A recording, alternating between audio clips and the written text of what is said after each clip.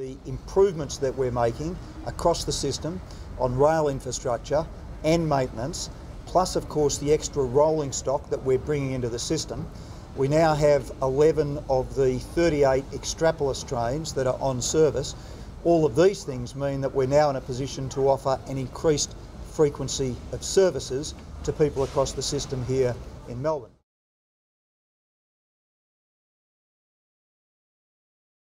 I'm delighted to announce that from the 10th of October this year there will be another 285 weekly services across the system. 45 of those will be in peak hour. And as I say, we're able to do this to continually increase the number of services across the system because of the improvements that we're making. And whether it's rolling stock, whether it's major infrastructure works, or whether it's things like the Laverton upgrade, which is now complete, all of these things mean we can run more services across the system. We do know that the improvements, the investments, the changes that we're making, the increased rolling stock, the increased maintenance, the increased capital works, the station improvements, all of these things are making a difference, and as a consequence we can add new services to the system.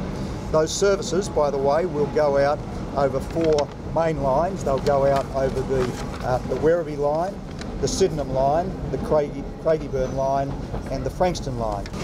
As I came in today, I caught the train from Strathmore to North Melbourne today, and we talked to a number of passengers on the system.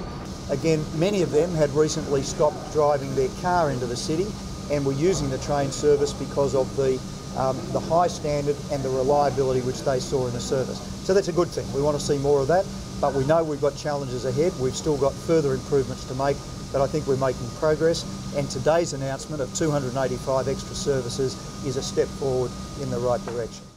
More trains and more track means better services for passengers, and as the Premier indicated, in June, because we had 5 of the new trains in service, we were able to put on additional services on the Frankston, Cranbourne and Pakenham lines.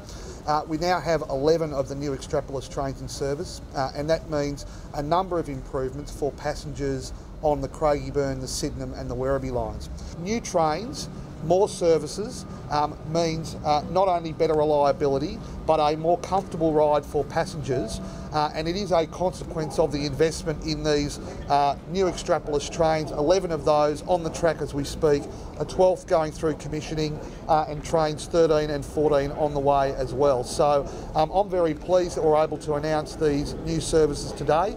It will mean a significant difference to passengers on the Craigieburn, Sydenham, Frankston line and the Werribee line as well, and all of that is good news for metropolitan commuters.